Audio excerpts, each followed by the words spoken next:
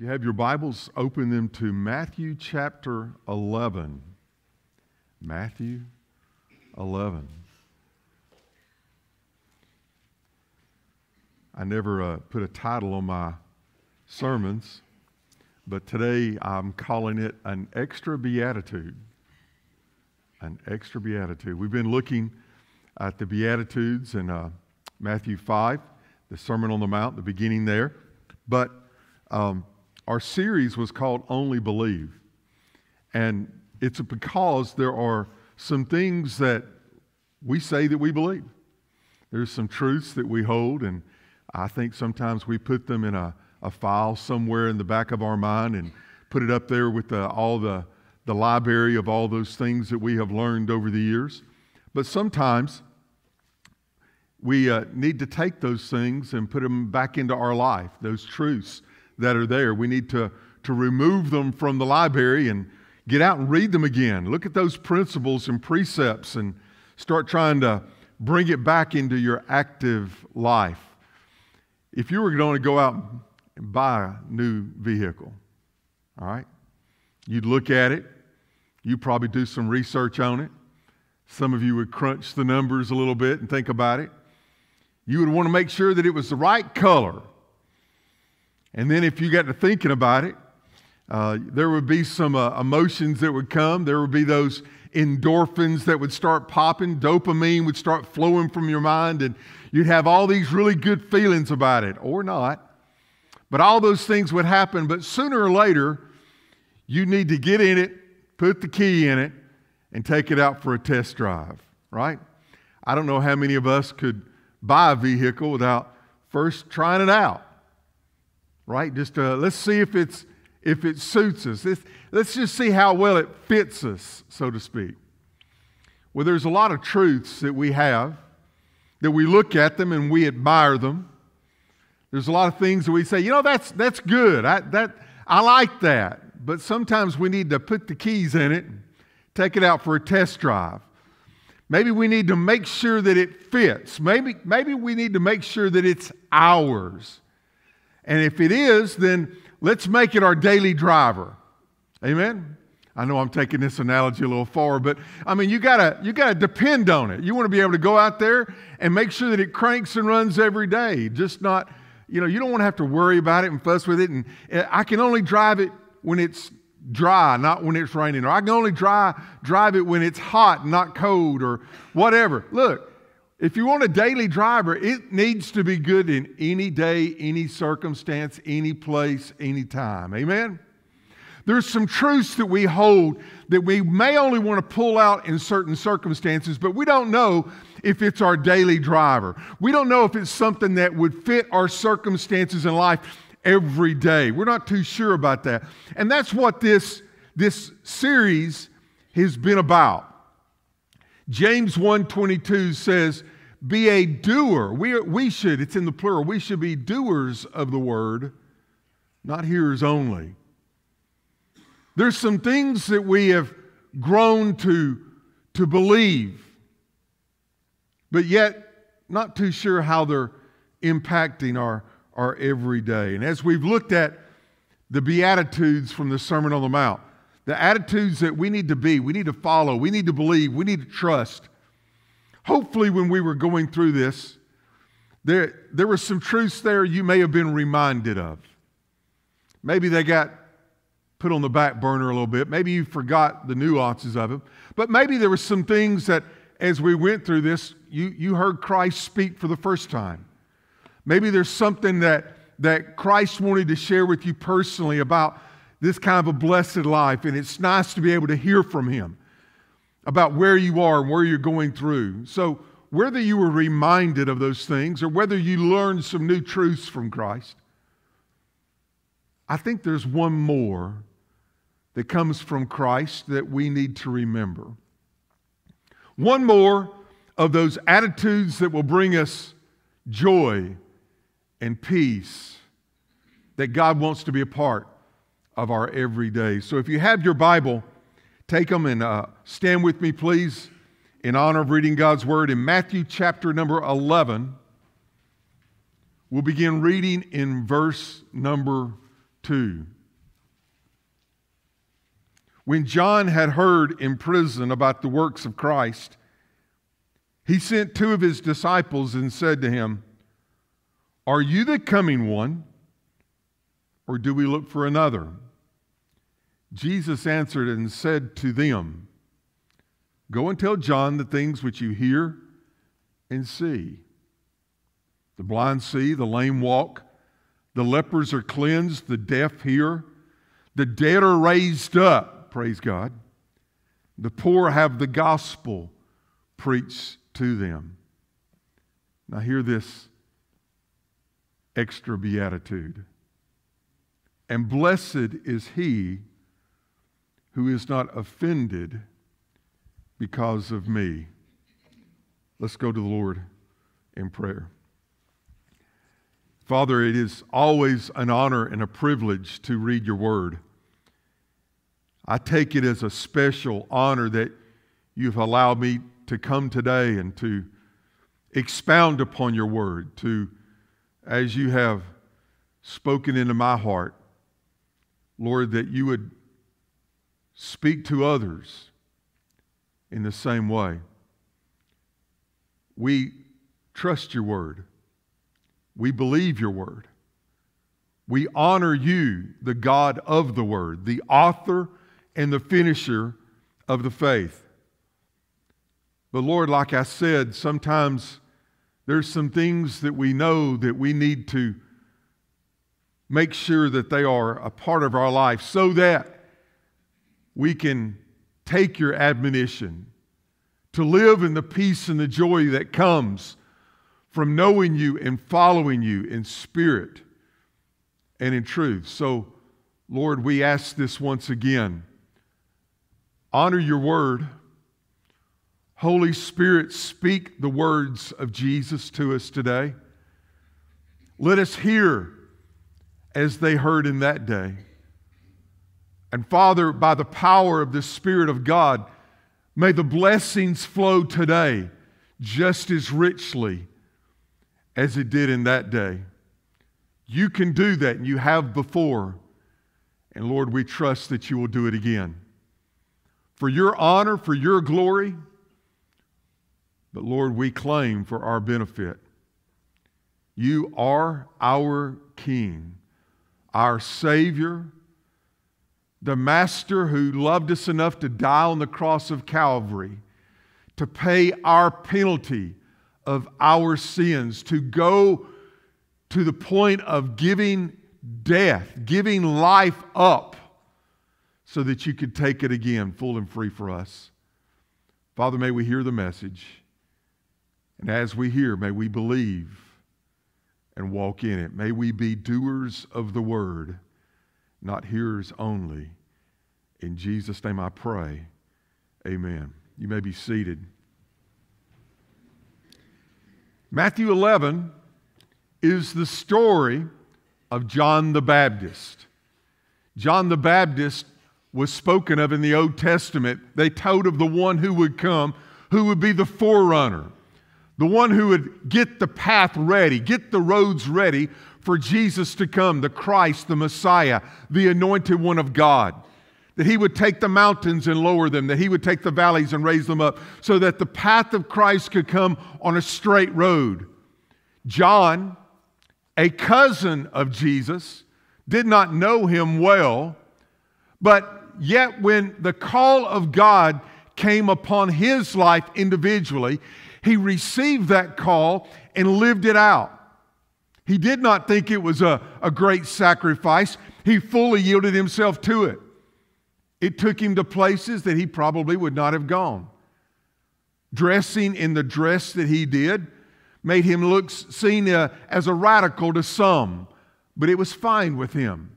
Following the diet that he went, not living for the things of the world, not taking the gifts that he had to make money or even to make influence, but simply living out God's call in his life was the greatest honor that he could do. And he freely gave himself to it. And as God poured into him, He didn't just sit back and wait for those to come to him. He would go and he would say, "Thus saith the Lord." And the Lord was there and took the words of John, very harsh words, very difficult words to hear. But the Lord anointed those words, and it found the right place in people's hearts. And as he preached repentance, sinners, turn from your sins, turn from your evil ways, turn to the holy God and follow him, people listened, heard, believed, and lives were changed. They were baptized unto new life. The Holy Spirit was there to honor in such an amazing way.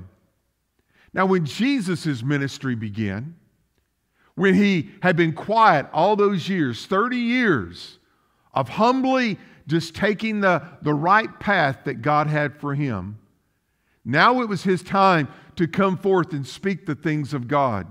But the first thing that he did was to go find John in the wilderness and to be baptized by him. Sometimes people make little of what Jesus made much of. Sometimes people follow the wisdom of this world and say, that's really not necessary, that's really not important. But Jesus said baptism was important. It's one of the two ordinances that we have in our church. Baptism, we'll follow the second one today in the Lord's Supper, the bread and the juice that represent the body of Christ. And Jesus went. John said, "No, I'm not worthy to do this." Jesus said, "Do it." And he did. And Jesus was lowered under the water, dying to himself while still living.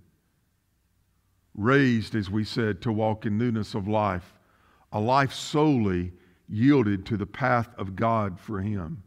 At the beginning of his ministry, he showed the purpose of his ministry, the gospel, the death, burial, and resurrection by where we find life. John was so honored. He said, "Behold the Lamb of God who takes away the sins of the world." And at that time, Jesus began his ministry, but also at that time, John's ministry began to diminish. Now, he was okay with that. He must increase, I must decrease. And the disciples that were following him now began to filter and follow Jesus. He was okay with that. The crowds grew smaller, but his ministry continued on. And somewhere in that ministry, he ran across the one that you and I know as Herod.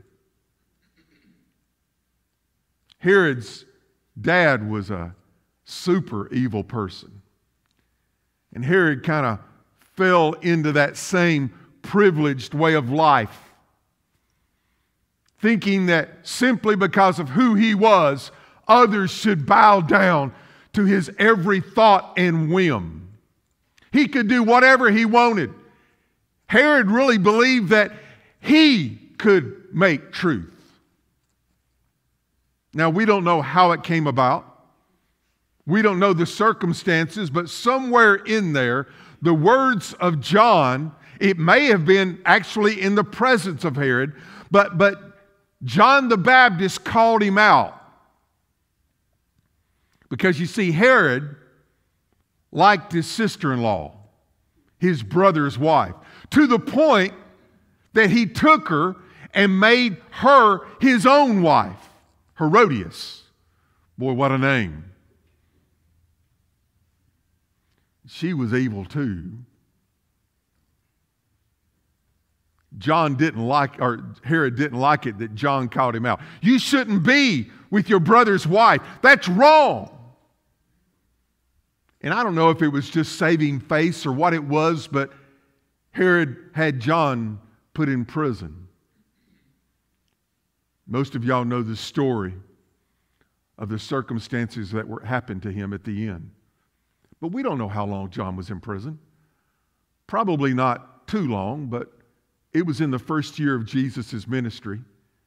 It could have been 6, 8, 10 months, 12 months, I don't know. But sitting in prison, John got to wondering.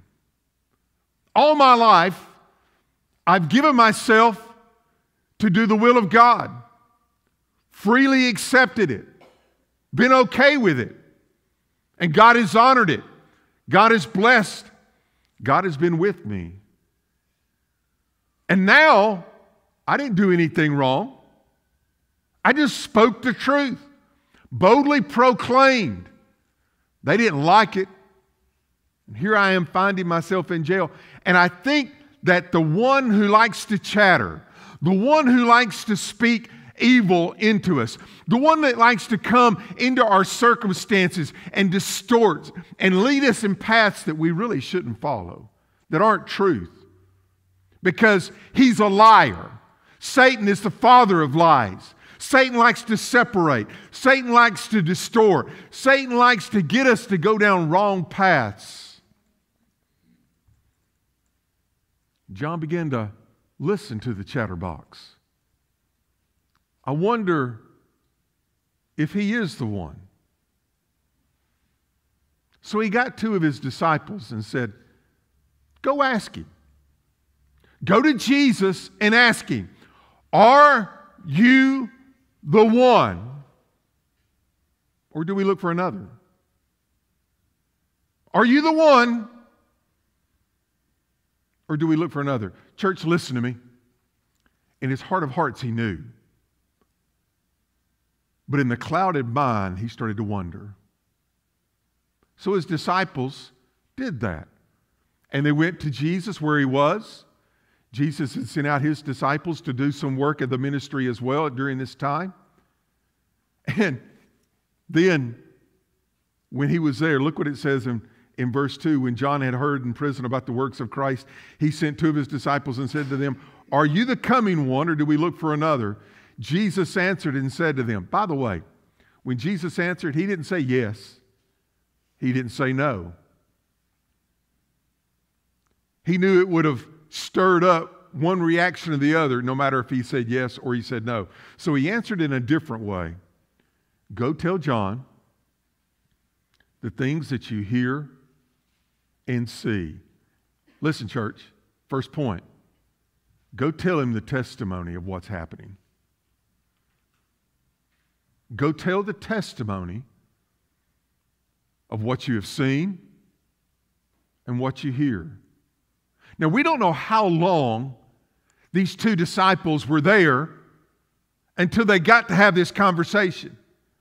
But we know one thing, there was a crowd around Jesus that he was teaching to, and everywhere that he went, he was confronted with people with needs, and he always met the needs. Physical needs, emotional needs, spiritual needs, all of them. So he said, just tell them the things that you see and hear. Verse 5, the blind see. That's a pretty good thing, amen? Somebody who has no ability to see, bam, they can see. They can go up and shake hands with someone. They can say, wow, I knew your voice, but now I can see you. The lame, the one not capable, now can. That's a pretty strong statement right there.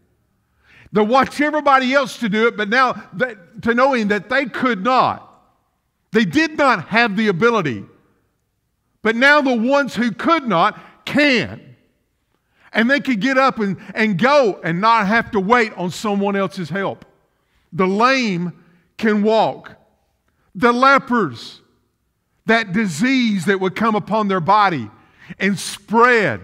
And it would absolutely take over things and rot them away. Literally, the flesh would rot away from them. They would die from the outside in.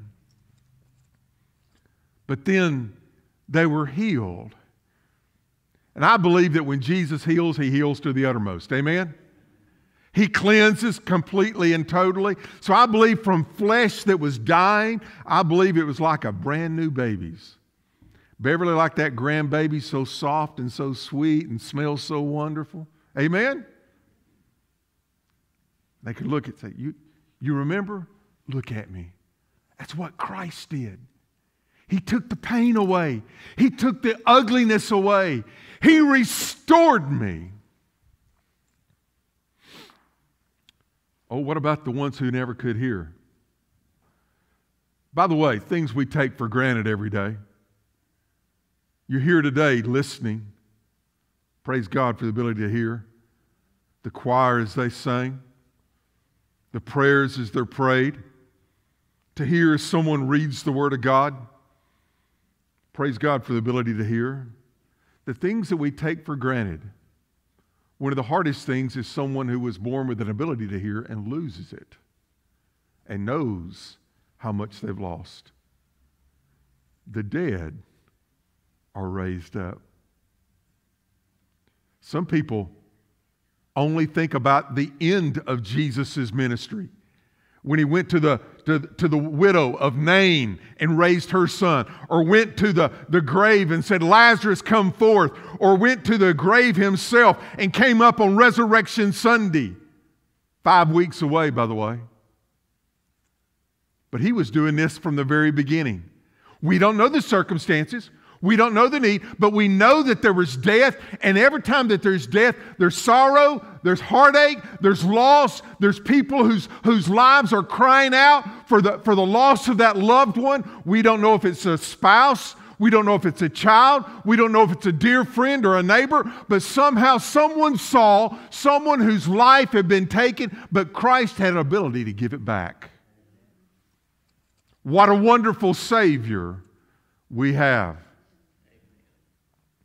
And the poor, the underprivileged, the overlooked, they're undervalued. They have the good news of Christ preached to them too. Others have advantages. Others have opportunities.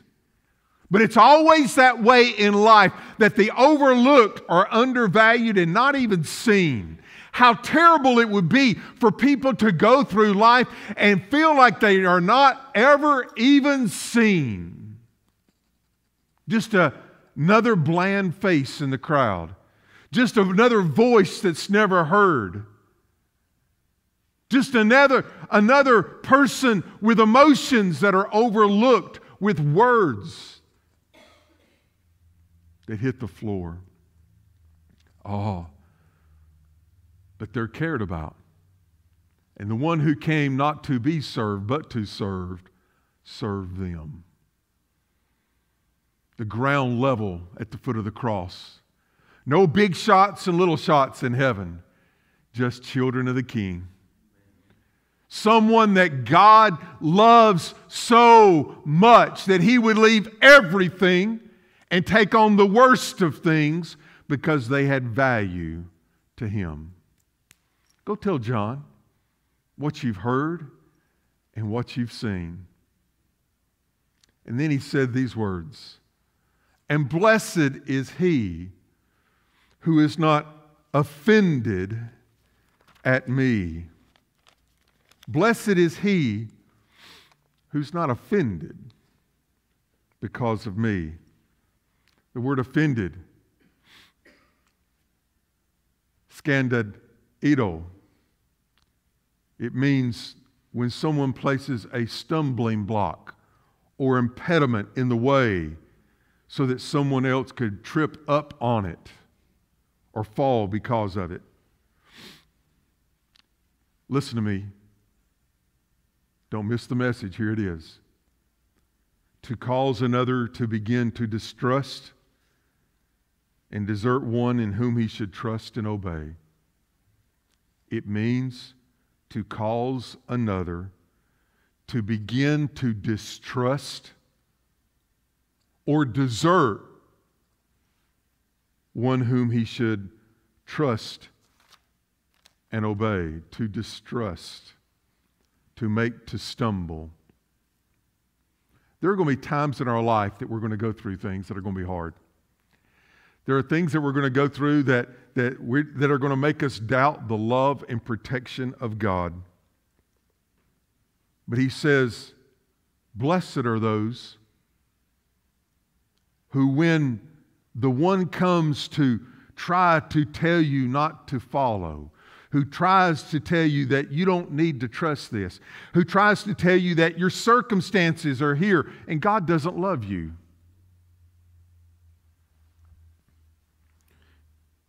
One thing we've seen in the last couple weeks over what's happening in the Ukraine, it's tough. By the way, none of us know that toughness. None of us have had a place where the tanks come rolling in. None of us have had to go through that and endure that.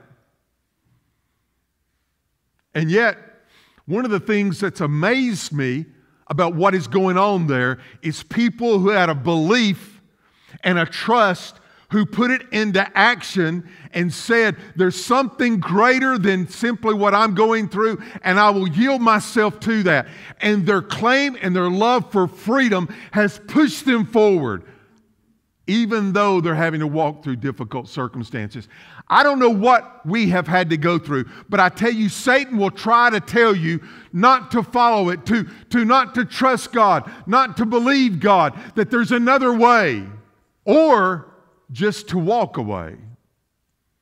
And there are too many people who are angry at God, who've lost their trust in God, who've lost their belief in God, who don't think that God loves them, who don't think that God cares about them in their circumstance. They have allowed themselves to fall into this place where they have become offended at Christ. But Jesus says, blessed, happy, at peace is the one who doesn't let those things separate us. When those things are there, come on now, God looks at your life, God knows it. Not one thing happens to you in your circumstances that doesn't go through the loving hand, the protecting hand, the caring hand of God first. And as you face that emotion, and as you face that hardship, and as you wonder why, and as you put question marks there, never put that question mark on God. Satan wants to lead you away from. How many times I've counseled those who a broken marriage led them away from God. An addiction led them away from God. A financial hardship, losing a job, led them away from God. A circumstance between family members, and they got away from God. Isn't it funny how good Satan is to come in there and put the little prick there that can take you away? I think about Paul, who wrote half of the New Testament because God could so speak through him in his circumstance. And God blessed him. I said this Wednesday night. God allowed him to go into the third heaven, have a vision in the third heaven. What a great glory to be able to see the very presence of the glory of God in the amazing way. But with that came a thorn in the flesh to keep him humble. And though he prayed for it to be removed, it never was removed. Now hear me, here's the point. He never allowed it to take him away from God. It drew him close. And he found the blessing and the peace and the love and the anointing of the happiness and the joy of God in that circumstance. That's the gospel. Here's the truth. The most powerful thing in all the earth today, any day, forever, is the gospel. There is nothing that can rival it. Nothing. If you're adding anything to the gospel in your life, you're actually adding an impediment to joy.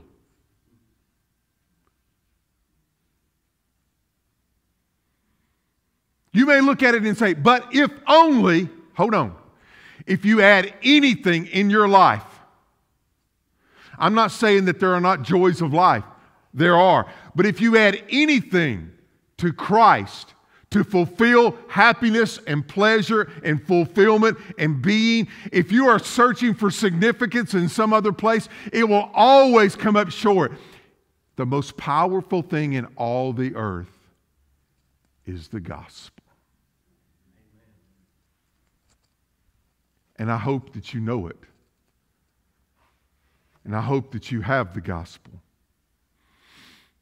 And if you have the gospel, you have everything. If you don't have the gospel, you are empty. Today, take your little cup. I know it's been 2 years since we've been able to pass the cup. I asked our deacons, I asked our men today to stand at the door. I said, we're still not passing the plate yet, but at least you can serve it. And in that cup, yeah, you can start to tear off the top of it. But I need to remind you of something. That little cup represents the gospel. It represents the lengths of God's love. It represents that the things that so often we live for, the body, He would freely give to be broken. Not just give, but broken. And the life is in the blood, and the cleansing is in the blood. And there is nothing that can cleanse us from all of our sins except the sacrifice of Christ on the cross of Calvary. The blood that was freely shared.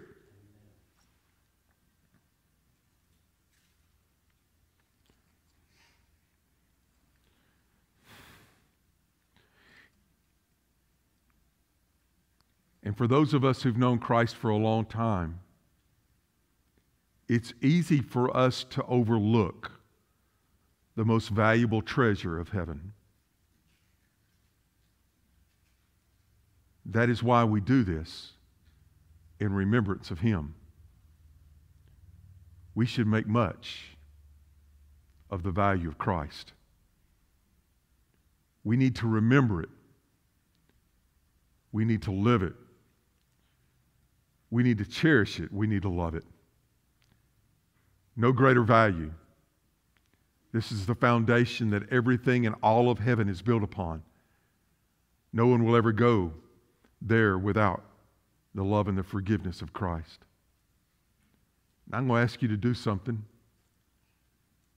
In the next few seconds, I'm going to ask you, if you would, to bow your head. Go ahead. And I want you to confess between your God and your heart the things in your life that should not be there. You listen to the Holy Spirit. Someone said, I don't know what to say. Guess. I promise you, you'll hit it. We need some genuine repentance right now. Heads bowed, talk to the Lord.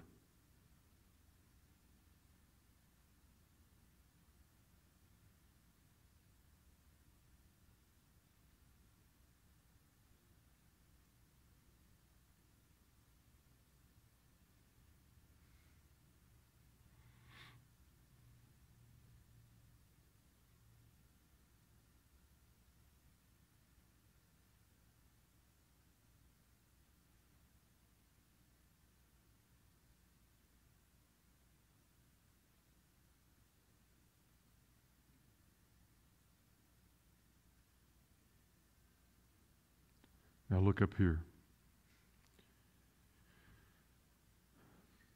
With a fresh confession and a peace on your heart, take the piece of bread. Picture in your mind the cross. Picture in your mind a body so marred that his own mom could not recognize him. That's the length of His love for you. You join in that. It was broken as it was given. Accept the love of Jesus and take that bread, remembering the sacrifice of Christ for you. Take the bread.